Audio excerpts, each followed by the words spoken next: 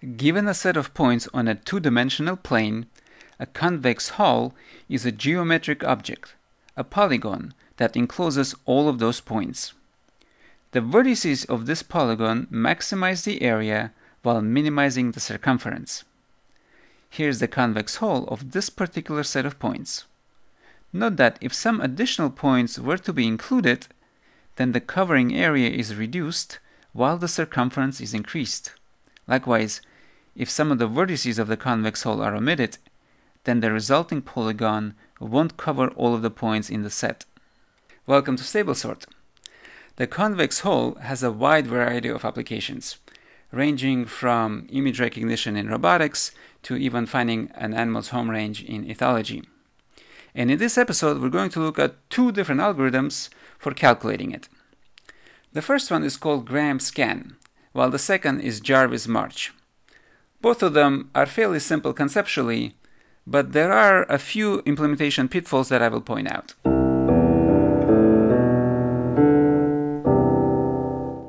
Gram-Scan algorithm starts by first looping over all of the points to select the one with the lowest y coordinate.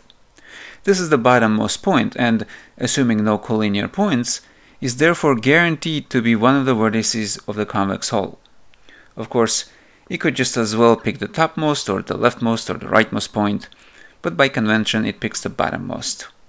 Then it sorts the remaining points, ordering them by the angle that they make relative to the bottommost point and the horizontal.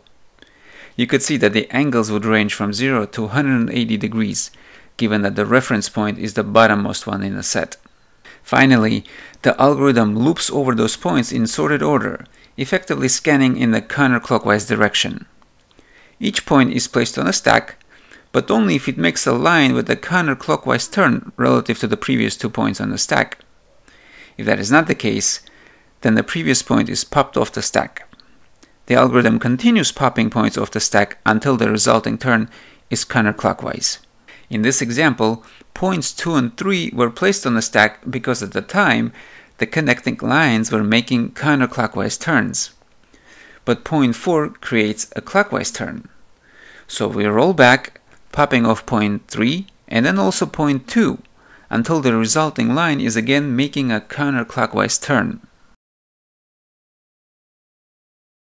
Point 5 creates a counterclockwise turn, so it's placed on the stack. Point 6 is then placed on the stack, since it could potentially be part of the convex hull. We don't know yet. But point 7 creates a clockwise turn, so we pop point 6 off of the stack, and so on until we finally get back to the starting point. Let's talk about some of the implementation details that you'll need to handle. First of all, to determine if it's a clockwise turn or not, you could use trigonometry to calculate the angles in degrees and then compare them. But we don't really care what the actual angles are. We just want to know if it's a clockwise turn or not. To do just that, and save a few CPU cycles in the process, we can make use of a cross product. If you don't recall, the cross product of two vectors v and w calculates the signed area of the parallelogram that is formed if you connect the two vectors like so. If v is on the right of w, then the cross product ends up positive. But if v is on the left of w, then it's negative. Technically, for the math purists out there, the cross product is a perpendicular vector whose length equals the area of the parallelogram, while the sign tells the direction in which it is pointing. But for our purposes, we just want to know the sign of the operation. Here are a couple of examples to illustrate how to go about calculating it, along with a few lines of code that takes to implement it. As you can see, it's a very simple calculation. This formula could also be used to sort the points. The only thing to be cautious of is handling points that are collinear. Since we only want to keep the peripheral points, make sure that your comparator orders the points from left to right when the slope of a line is positive, and in reverse when the slope is vertical or negative. This is a little tricky, especially when dealing with floating point coordinates. So take a look at the source code linked in the description. The first step of finding the lowest point on the y-axis takes order n, since it just needs to iterate over every point. sorting the points in place takes order n log n, while the main algorithm takes another order n number of operations, since each point is pushed and popped off of the stack at most once. Therefore, the overall running time of grand scan is order n log n, driven by the sort phase. Now that we've covered the gram scan algorithm, we can talk about its cousin, the Jarvis March, which is actually a little simpler.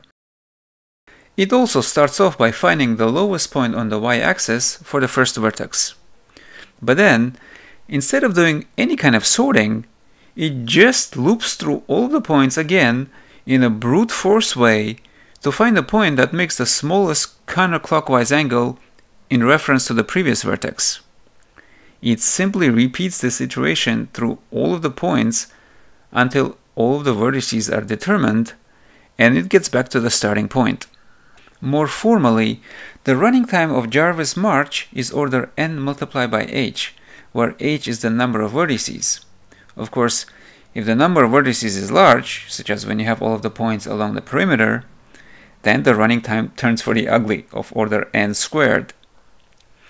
By the way, the function for finding the point with the smallest counterclockwise angle is exactly the same as the one used previously that makes use of the cross product.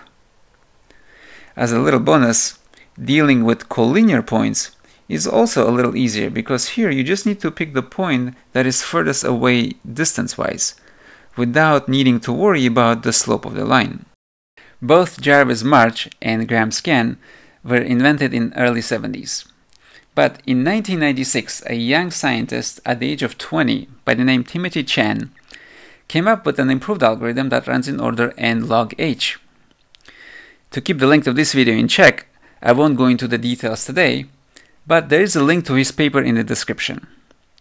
If you'd like to see an explanation of it on this channel, please do let me know in the comments. I'll put together an episode if there's enough interest. But that's it for this video. I hope you enjoyed it. If you did, please click that thumbs up button, and thank you for watching.